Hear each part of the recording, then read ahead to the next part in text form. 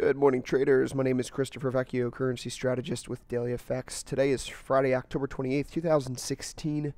These are your FX headlines as we turn the page to North America. Dollar index is slightly lower on the day, 0.09% to the downside. US dollar index, however, is jumping a little bit higher here, due in part to the different weighting of the two indices. US dollar index trading at its highest level going back to February 3rd.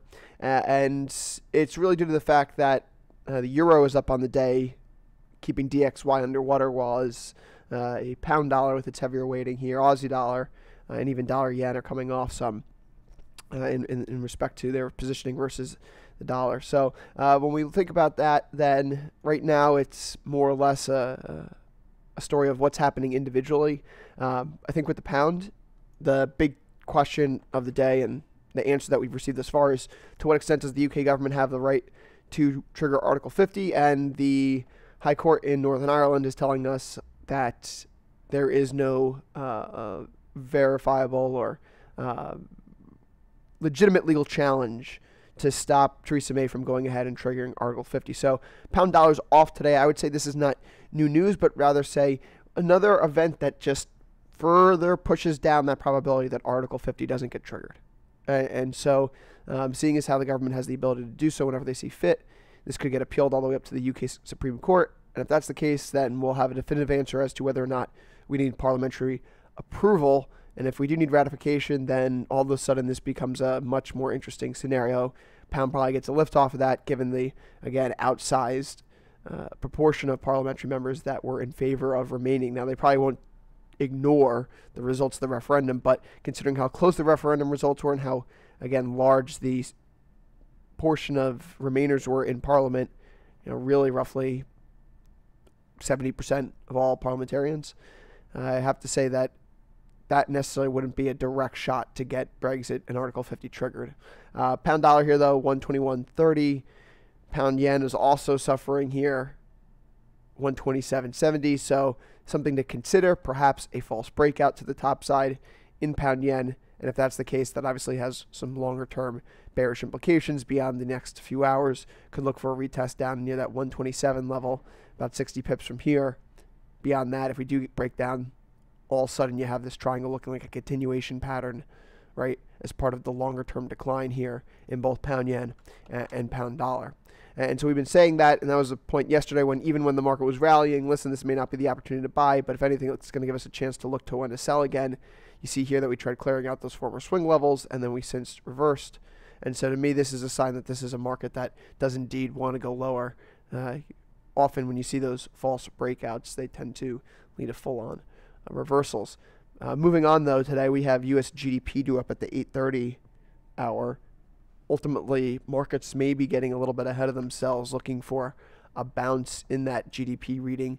Current expectations for about 2.5%, but as we'll see here in a second, the Atlanta Fed GDPNow tracking index is currently only at 2.1, and they've been fairly accurate, usually within a tenth or 0.2% of the actual reading.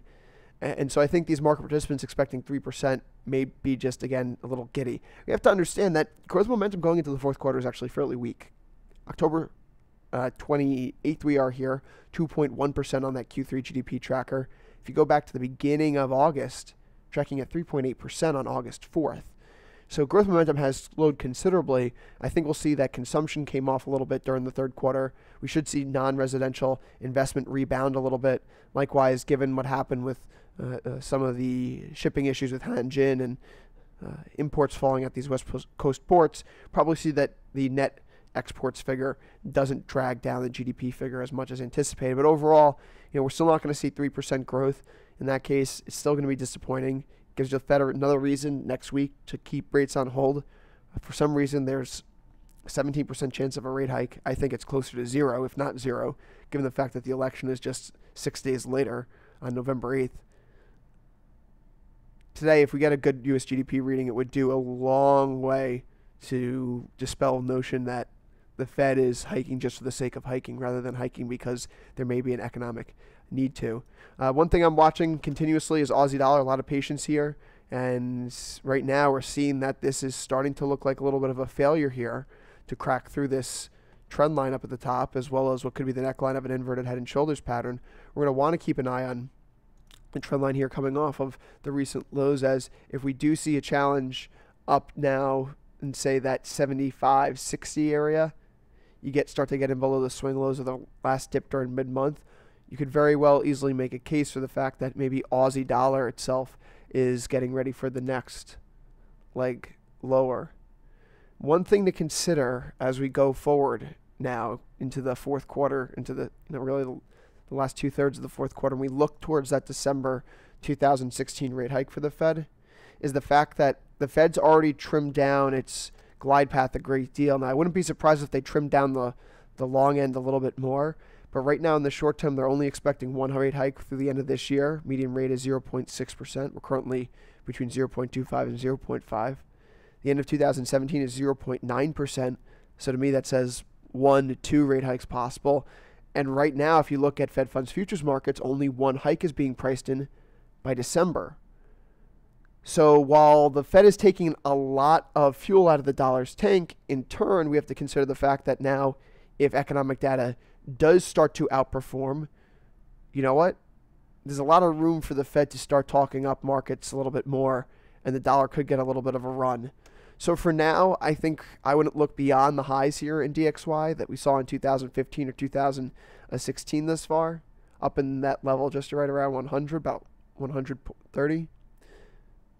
But if we see economic data start to move, GDP readings start to move in that 3% range, inflation readings pick up, and as they're on pace probably to end the year closer to 1.9% of the headline CPI. Could very well see the Fed start to pull forward those rate expectations next year. And again, with only one priced in and only 1.2 on the Fed's dot plot for now, market and the Fed don't have the dissonance that they had at the beginning of this year, where the Fed was talking about 4, but the market was only pricing in 1. And that's what held the dollar back, as the Fed was forced to tamper down expectations, and the market was never given the opportunity to get bullish. It's only you have the opportunity to get bullish right now, and we'll see if this room is taken advantage of, this opportunity is taken advantage of for the dollar to run higher. Again, GDP this morning, 8:30 Eastern, that's going to be the big one, looking at 2.5% from 1.4% according to Bloomberg News. Personal consumption down from 4.3 to 2.6% overall. Again, looking at a reading that would indicate good, not great, kind of Goldilocks Fed, all but guaranteed to keep rates on hold next week. Anyhow, this, for those that were holding out, I think this could be the nail in the coffin, if you will. All right. And again, Atlanta Fed GDP looking at 2.1, typically within a tenth or 2/10 of the actual reading. They've been fairly accurate the last several quarters, so let's keep an eye on that as well. All right, that's it for me today. I'll be back later on with another video. As always, you can get in touch with me via the Daily FX Real-Time Newsfeed, Stock Twits, and Twitter at CVecchioFX. You can always email me, cvecchio@dailyfx.com. If I don't speak to you before then, good luck trading the rest of today. Of course, I'll talk to you on Monday. Have a great weekend.